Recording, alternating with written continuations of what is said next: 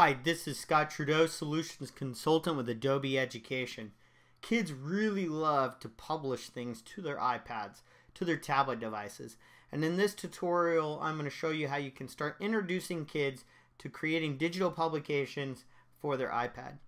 So this requires a couple things. One, I'm using InDesign CS6.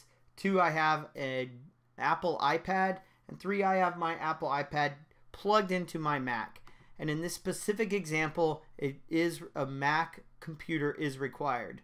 I will show and share other tutorials with you in the future for Windows machines.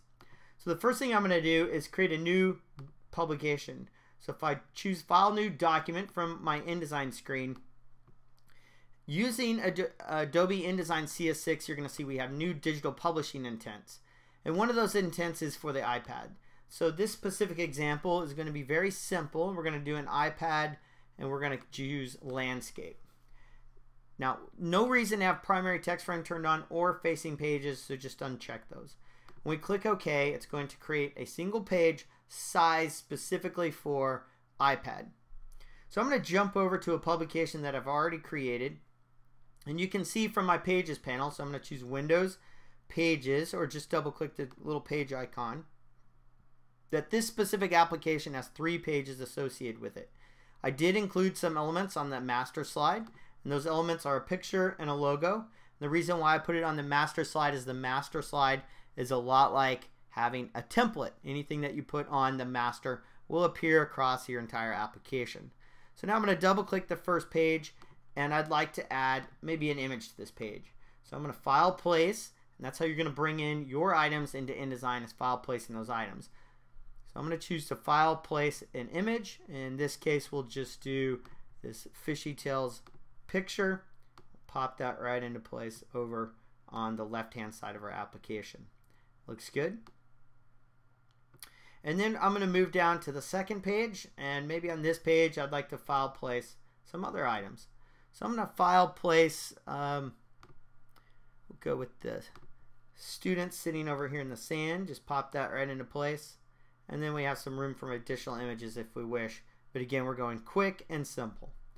I'm going to scroll down to my third page. And by the way, I just file place this text as well. You can drag out a text box and just simply type in the text box. To save time, I just copied a single text box and placed it on each page. So here we're going to file place some another image. And I think we'll go to my background images and find another beachy type of image. That will just pop right into place there. Very good. So now that we've included the images into our application, perhaps the students were doing a research report on Ocean View High School, and now they want to make this interactive and put it on their iPad. So to place it on your iPad, take your USB cable, plug it into the Mac computer, have the iPad open. So there is an app that is required in order to view your publication on your iPad. I'm going to switch over to my iPad so that you can see it. So here's my iPad, and in the center here you're going to see this purple icon, pinkish purple icon that says Adobe Viewer.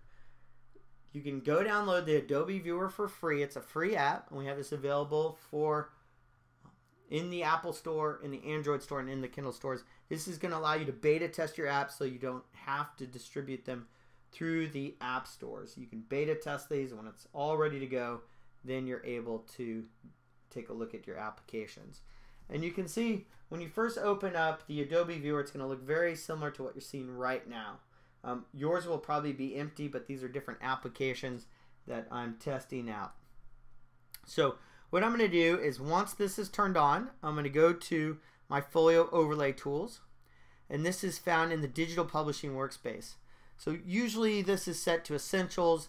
If you want to change this to digital publishing, that's going to give you your digital publishing tools.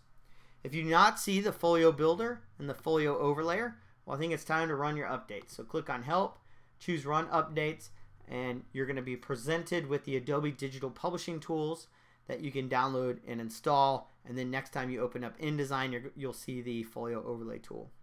So what I'm going to do is just come down to Preview, and I'll click on Preview. Now this is great because if the students don't have iPads or mobile devices or tablet devices, but you still like to teach them how to build interactive applications or publications, you can do that by simply previewing on the desktop. So I'm going to choose to preview on the desktop. And as part of the digital publishing tools, we get the Adobe Content Viewer. It's going to open up and allow me, it looks very much like an iPad size screen, and it's going to allow me to preview my application. And then using your mouse, you can simply flip through the pages. So it's interactive, so I'm just flipping through the pages much like someone would touch the screen of their mobile device and flip through the pages. So now that I've seen it in that method, I'm going to move on down to my Folio overlay tools again, and I'm going to click on preview. And instead of previewing on my desktop, there's my iPad. And the reason why I see that as a choice is because my laptop is plugged in via USB to my Mac computer, and I have clicked and launched the Adobe Content Viewer app. So that app must be launched. So now I'm going to click on Preview on Trudeau's iPad. It's my iPad. I'm going to switch back over to my iPad here, and in just a minute, InDesign is going to push over to my iPad. It's going to push over to my iPad my new application. And there you see it. So I'm going to use my finger to flip to the next page. Now I'm going to click on it again and swipe over to the last page. So very interactive, very fun to do, easy to do. We just beta test a digital publishing application on our iPad. This is introducing kids to the hot new job skills of digital publishing.